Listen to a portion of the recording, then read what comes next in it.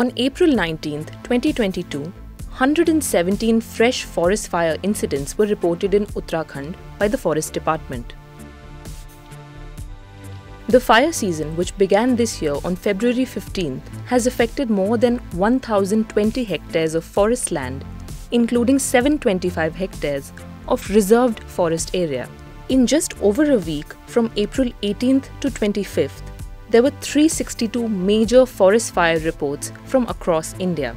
More than half of them were reported from one mountainous state of Uttarakhand. But why is this happening? India had recorded its warmest March in 122 years, and the mountain regions of India have been particularly affected by these heat waves of 2022. Like the plains, according to the IMD, the average temperature during the initial summer months has been at least 5 to 7 degrees above normal in hilly regions of the country.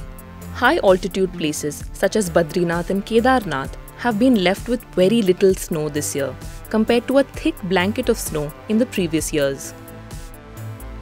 Ladakh, which has a minimum elevation of 2,550 meters, is witnessing a heat wave.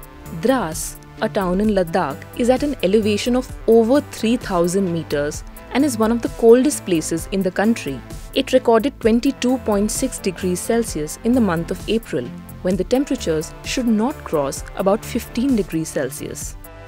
This is unusual because the mountainous states in India are not prone to heat waves.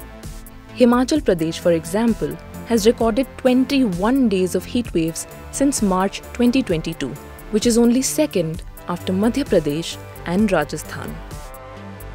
The hot weather is attributed to the lack of rainfall due to the absence of active western disturbances over North India and any central system over the country's southern parts. According to experts, the hot winds blowing in from Pakistan could also have been the reasons behind the unusually high temperatures in many Himalayan areas. While heat waves are increasing, what is even more worrying is that the number of extremely cold days in the Himalayas is decreasing, putting extreme stress on glaciers and other water reserves of the region.